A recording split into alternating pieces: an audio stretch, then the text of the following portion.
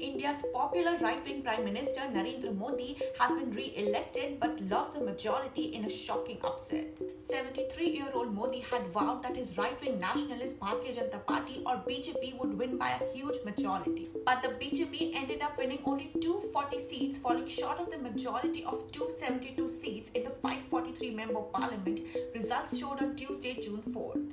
Meanwhile, a group of opposition parties known as the India Alliance did much better than expected and won a total of 233 seats.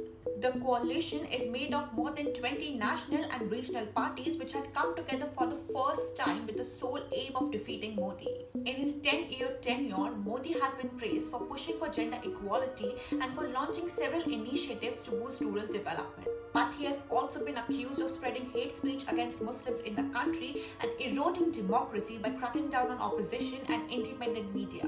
The BJP was still able to secure a majority and keep Modi as the Prime Minister by forming a coalition with other partner parties. This was the world's largest election with more than 642 million people voting between April 19 and June 1st in 7 phases. Speaking in his victory address in the capital New Delhi, Modi thanked all his supporters for bringing him back to power for a third consecutive term, calling it a victory for the world's largest democracy. He said that the BJP will leave no stone unturned in fulfilling all their promises. Follow for more stories from around the world.